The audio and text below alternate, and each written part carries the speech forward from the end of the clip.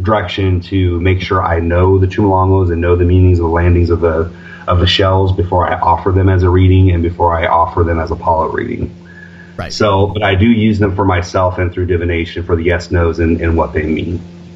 I also, from time to time, use the pendulum if the pendulum is needed for yes or no, or for locating things, or for other specific reasons of workings too. Now, as a card reader, you mentioned earlier, and I think it's important just to come back to this, that you spend a lot of time when you first got your deck, carrying it around with you, sleeping with it, playing with it. It's important, because that's how we develop the relationship that we have with the cards and imbue it with our own energies and have it around our spirits on a regular and a constant basis. Right. And the idea behind that is you're giving your energy to the cards and you're assimilating, if you will.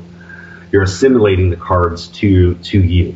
You're getting the cards used to you and your energy, and you're basically making them yours.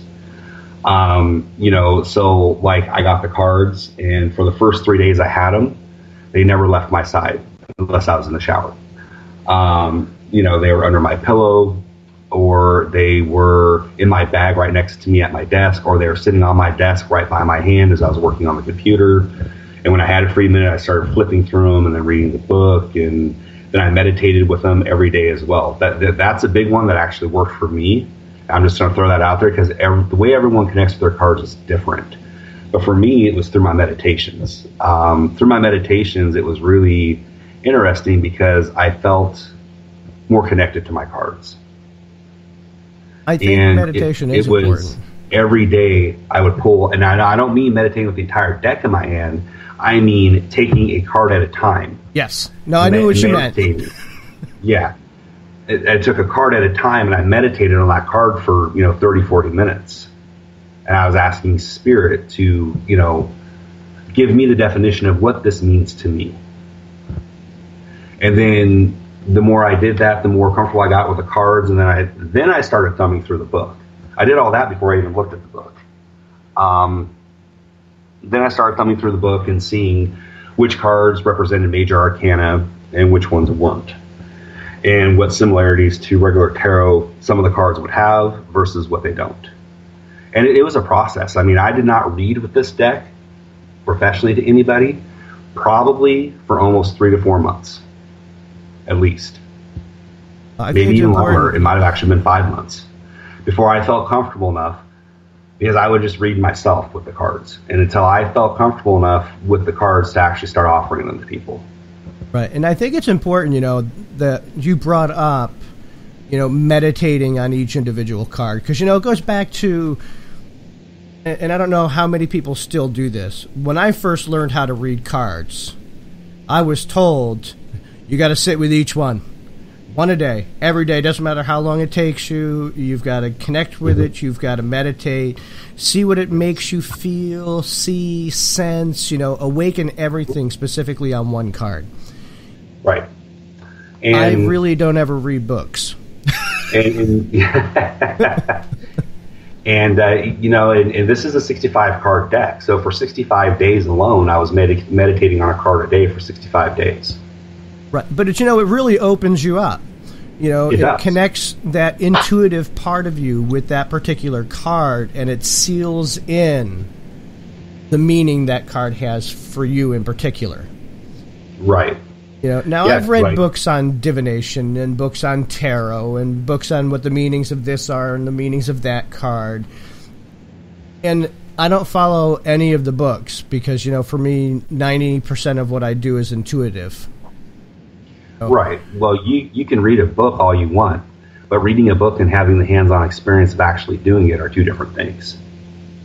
And looking at, the cards and how they move you, that movement is spirit. That movement is saying, hey, don't pay attention to, traditional meaning, because what spirit is saying, this is what it has to do with.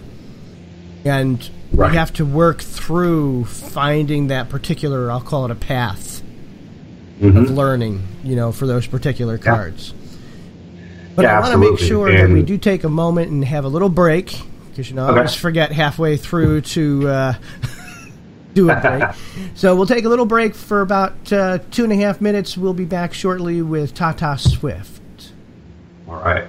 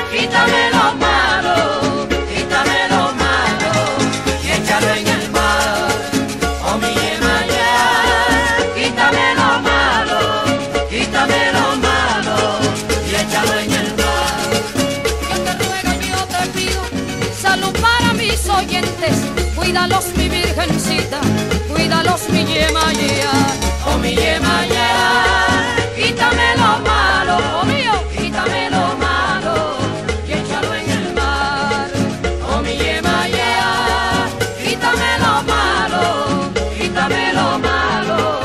échalo en el mar, oh mío, Yemayá, ayer todos los días mamá, oh mi de mi suojo.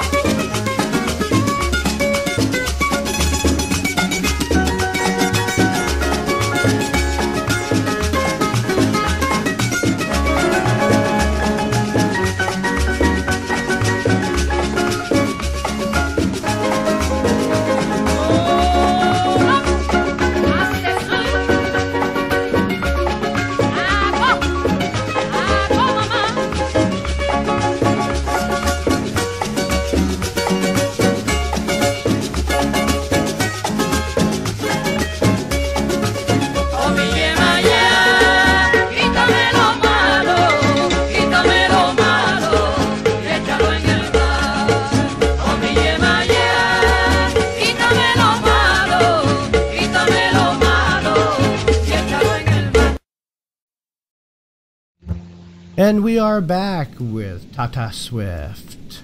Hello, hello. Okay, so I want to give a shout out to a few people in our chat room. We've got Adriana Roman, Charles Porterfield, Professor Ade, Wilma Burnham. I'm having a hard time pronouncing names today. As well as to make mention of the upcoming event in April, the Big Apple Conjure Gala down in downtown Brooklyn, New York, April 14th and 15th. You can find out information at bigappleconjuregala2018.com. They're going to have some phenomenal people doing presentations down there, and it's not something you want to miss. Also, I know that Candelo's kind of on a little hiatus at the moment, but I know he's got his own show, Candelo's Corner, as well as it's 12 o'clock somewhere with Ancestor Healing's Robert Lucas, also on Spreaker. So let's get back to, the divination itself. What do you tend to see most people on a non-spiritual reading type, not a working reading? What's the most type of questions clients tend to come to you for? Love and money.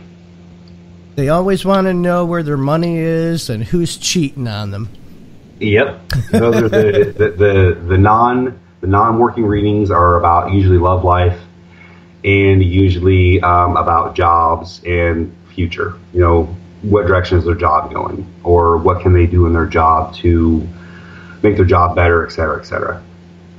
or what they may be missing sometimes in reference to how come I didn't get the promotion or didn't get the job. Yep. You know, because as diviners, you know, and I think a lot of people need to understand that when you divine, it's not simply ever a yes or no. You know, which is why I don't like yes or no questions. I like the nitty gritty. I want to know. I'm like the sleuth. You know, what's going on? You know, who's involved? You know, where's it going? Why is it going this way? How come it's not going this way? What's standing in the way? Because as a diviner, I think the way we word a particular question to our deck and our spirits dictates what we're going to get as an answer. Oh, absolutely. Yeah, there's definitely, you know, when you're praying over the cards or however you wake your cards up and use them, you know, there's definitely a way you talk to your cards and a way that you ask the questions in your mind when you are drawing them. And I think people, you know, especially new diviners, need to learn and understand that it is your right as a diviner, and you should be doing this on a regular basis, to rephrase every question that a client gives to you so that you have a clear, well thought out question that you can get the most amount of information from. Yeah. When someone asks me, you know, I'll have someone, you know, depending on the person, if I'm sitting in front of them, oftentimes I'll have them shuffle the deck and concentrating on their question as they shuffle the deck. I get the deck back, I do a quick shuffle, and then I ask them. You know, I'll ask them to be very detailed in what exactly they're looking for, so I know what to ask the cards. Even though they've put their energy and their thought into the cards, it helps me also speak with the spirit and with the cards and with being able to open the cards up before I even start drawing them. Now, you know, there is this thing, and you brought it up a minute ago, and I have to ask because I see it asked a lot in reference to whether to let a client touch your cards or whether to let them cut or shuffle, you know, and you actually allow your clients to shuffle your deck. Sometimes. It really depends on the feeling I have at the moment. If spirit tells me to let them touch the card, I hand them the cards. If they don't, I don't. And, you know, if I'm doing a reading over the phone, obviously you're not going to touch the cards. So right. And I think, you know, people all have to understand it's all a personal preference. Like myself personally, I don't let anybody touch my cards. They don't shuffle. They don't cut. I handle everything because their energy is with me while I'm doing the reading. Right. And I'm going to probably say on a scale of 1 to 10, it's probably only about 2 or 3 out of 10 that I hand my cards over to someone else to touch. Now, do you cleanse your deck or do you not cleanse? If I've got someone that's got some real nasty junk on them, I will cleanse the deck. But oftentimes I don't cleanse because you want that energy to build up. You want that energy to be, you want your energy to be with your cards. If I do cleanse, it's going to be like a real quick sprinkle of something, like, just a very little bit of floor water or something on, but not a lot.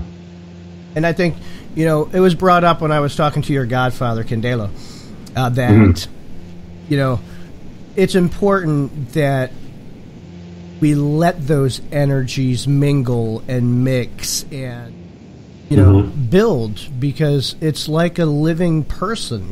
We all go through crap. We all have ups and downs. We all have positive, negative energies. And I think the cards speak better when they have all that energy from everything you've done, every person that you've read for. Yeah. I walked into someone's house here about a month ago. She contacted me and she was having some issues. She thought there was some really bad, dark energy in the house. She just got the house and she's getting ready to move in, but it just made her feel really uncomfortable and all this other stuff. So I walked in. So I went over to her house and I walked in, and there was some negative energy in the house, but there was more negative energy coming off of that person than there was the house. And, Spirit told me to let this person touch my cards, and I did. I let this individual touch my cards.